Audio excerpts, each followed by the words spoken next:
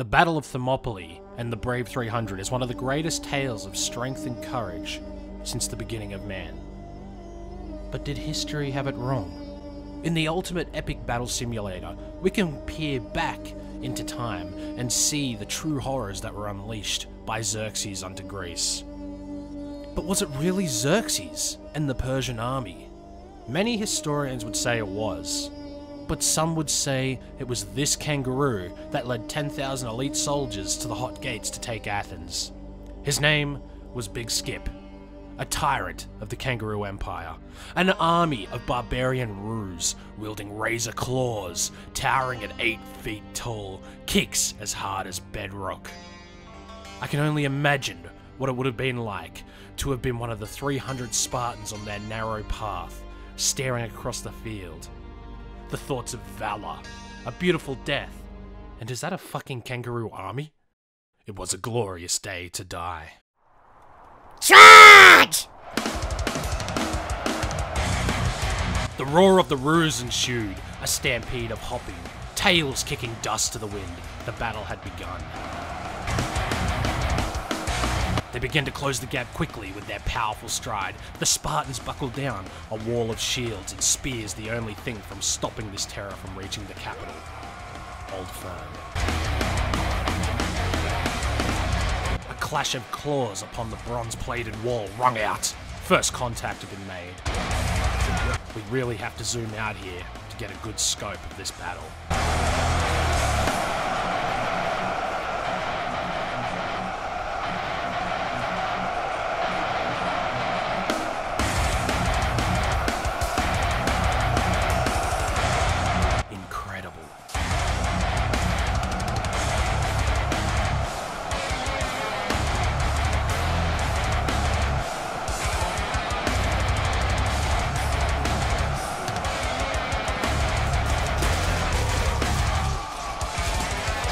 As the moon rose, so did the Wall of the Dead. The blockade was holding. Their plan was working. The roos in the back screamed, Forward! The ones in the front cried, Back! The first wave had failed.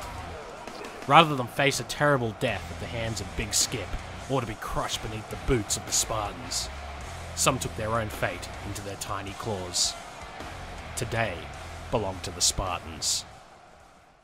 Upon the following day, a meeting was conducted between the two leaders. "Let me guess, you must be Big Skip," said Leonidas, sounding like an Indian chief for some reason. Let us reason together, brave king. It would be a regrettable waste if you and your men were to perish together, all because of a regrettable misunderstanding.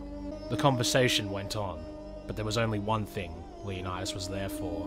"What do you call a lazy baby kangaroo?" "A pouch potato."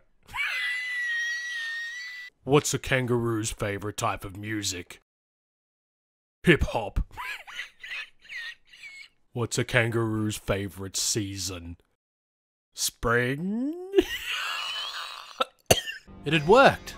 As Leonidas looked into the beady black eyes of the tyrant, he knew he had gotten what he came for. Hubris. The famous goading of the tyrant. Now, all he had to do was wait. The Spartans regrouped on the narrow path.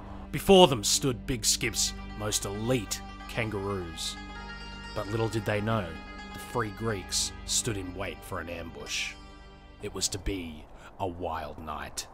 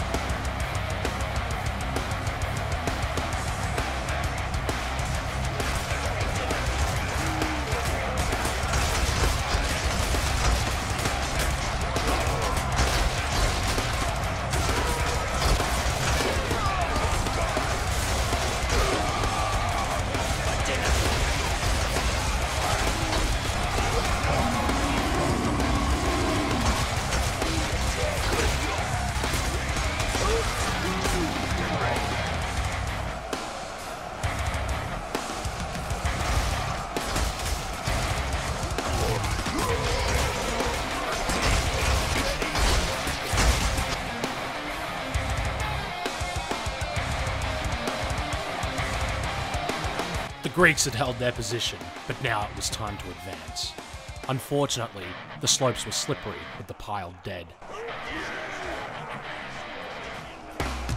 The night wore on, and the wall grew higher. Victory was indeed in the Spartans' hands. Leonidas had tricked Big Skip, and his fury was endless.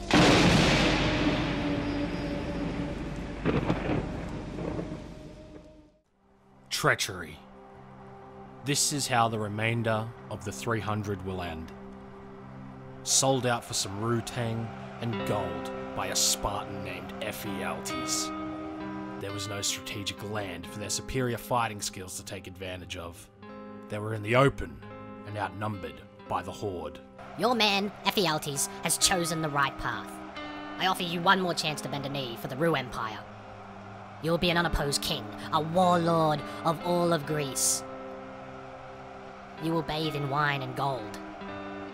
You will have a different virgin every night until the end of your days. The scribes will tell of your compassion to my reign. You will be a god among your people. All I ask is one thing of you. Bend the knee. No! Slaughter them!